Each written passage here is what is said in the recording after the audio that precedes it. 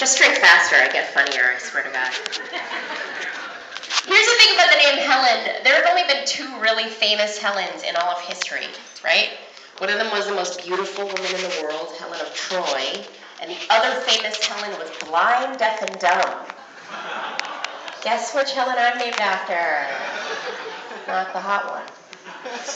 So one day I'm like, Dad, why would you name me after someone who's so severely handicapped? And he goes, oh, Helen, I want you to overcome any adversity. I wanted to name you Stephen Hawking, but Mommy said no. Thank you. That guy's on a delay. Who's on a date tonight? Anyone on a date? Clap if you're on a date. I love seeing the couples where one person claps and the other person, he didn't